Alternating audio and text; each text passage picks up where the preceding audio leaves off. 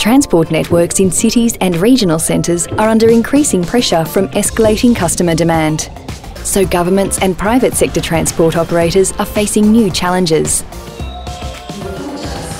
We have more and more people enduring longer and longer commutes and wait times. How can we better orchestrate existing public transport services to meet passenger demand without necessarily purchasing expensive additional infrastructure? Innovation Central with Cisco and UNSW wanted to address just that. Real-time demand and occupancy data was captured and converted to insights to dynamically modify transport schedules. Mobility as a service allows for dynamic journey planning with multimodal transport, reduced journey and wait times, last-mile connectivity and enablement of ride pooling.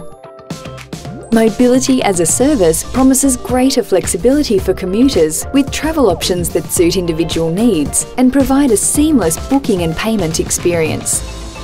Real-time data extraction through Wi-Fi analytics, travel card usage and location tracking is achieved through instrumentation of road, rail, buses, trams and ferries using an IoT data fabric such as Cisco's Kinetic for dynamically influencing transport schedules. The solution can accelerate the development of a mature, efficient MaaS framework. Visit our website or read the white paper.